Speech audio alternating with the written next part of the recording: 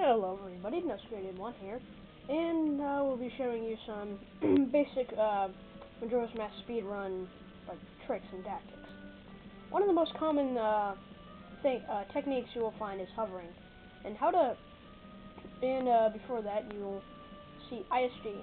What is ISG? ISG is your sword being in motion the whole time, and it looks like, see this little white stuff that follows the sword or whatever? That is basically always going on your sword. Like right now I'd be slashing around. So to do it, you have to place a bomb. Fail. But yeah, you have to place a bomb and you have to jab it with that. You have to go like this toward it. And then quickly after right here, that while slashing you have to pick it up and you should get a little flashing sword like that. Alright, now to note if you have ISG, you have to backflip and take out your sword. So you have this little flashy sword. Your sword is now always in motion. But there's several things that can basically cancel it out. Shielding without this shield is fine, but if you don't Z target, then you'll lose it.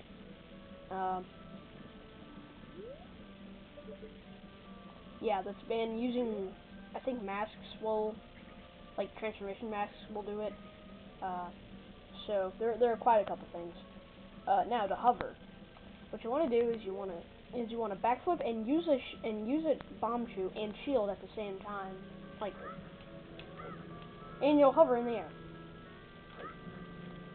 And you can, the later you use your bomb chew, the more distance you can get. The earlier you use your bomb chews, then the more height you get. You can also mega flip, but that includes a lot of pause buffering, and yeah, it's pretty boring. But yeah, you can do that as long as you have bomb chews. You can also bomb chew against the wall like this. Normally, if you bomb chew against the wall, the bomb chew would go up and you'd fall. But if you do it, if you use your bomb chew quick enough, you can avoid doing that, and your bomb chew would go down the thing. Oh yeah, another thing about ISG, you can't fall off of ledges and stuff, which is pretty useful, especially when you're doing the wrong warp to Snowhead. And so, to get off a ledge or something, you have to backflip or side hop. So yeah, that is ISG and hovering. You can also do it the same thing with bombs. So even the bomb you get ISG off of, you have to wait. But you do have to use a bomb chew if you're going up, and you have to use a bomb chew right after you use it. Otherwise, you'll just drop like this. Well, that was crappy. Alright, so you just drop before you can pull out another bomb. So unless you're actually above a gap, I'm not sure how far the gap is, but if it's an endless gap, then yeah, you can use bombs.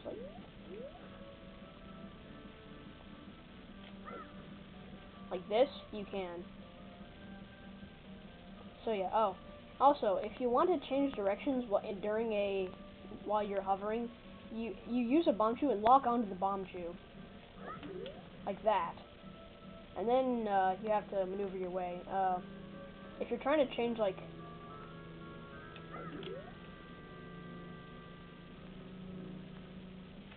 you have to kind of mess with it until you get the angle you want. Like there, just turn 90 degrees or whatever, if you would need to. So that is ISG and hovering. Yeah, that's basically it. Yeah, you can also mega flip during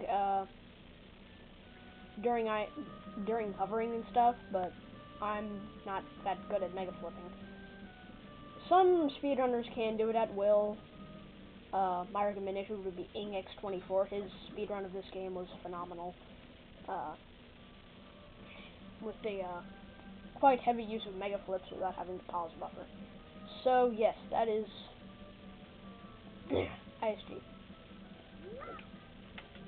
See, that's it. So yeah, next time I'll be showing you stuff like this.